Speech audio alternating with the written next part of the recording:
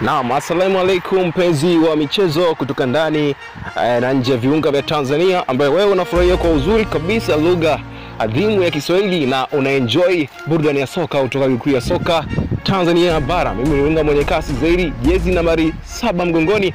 Naitwa Eli7 napatikana Instagram katika 7official, lakini pia usahau kubatilia Sportbull katika Instagram Sportbull, lakini pia fanya kusubscribe, like, share pamoja na comment ya habari hizi za kimichezo kwa wote ambao ni wapenzi wa michezo kutoka ndani ya nchi ya Tanzania. Hii leo nakuletea timu ambazo zimepoteza michezo mingi zaidi kwenye ligi ya soka Tanzania bara kabla ya kusimamishwa kwake.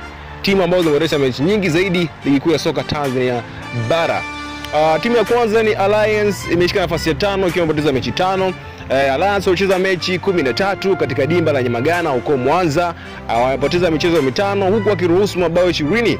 Ni tofauti ya michezo 16 ukilinganisha na michezo 29 ambayo wamecheza mpaka hivi sasa.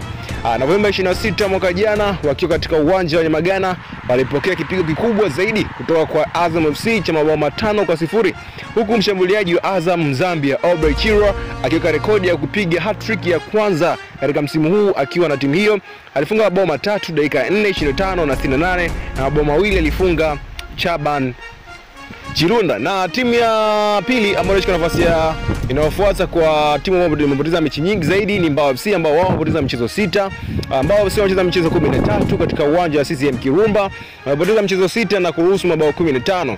Timu ya Simba na Coastal Union ndio timu pekee zilizofunga mabao mengi kutokana na kila timu kufunga mabao 2-1. Baada ya Alliance, Mbao anachukua nafasi ya pili kwa timu ambayo kuna mechi za ligi walizocheza zimetoka kadi nyingi nyekundu. Katika mechi 29 walizocheza zimetoka kadi nyekundu 2 kwa wachezaji wa Singida United, Mbeya City, huku kadi moja ikitolewa kwa mchezaji wao ambao kwenye mchezo dhidi ya Tanzania Prison uliochezwa tarehe 17 Machi mwaka huu. Mbeya City nayo imeingia kwenye orodha hii ya timu ambazo zimecheza michezo mingi zaidi, ukiwa wamecheza michezo 6 pia kama ilivyo kwenye klabu ya soka ya Mbao.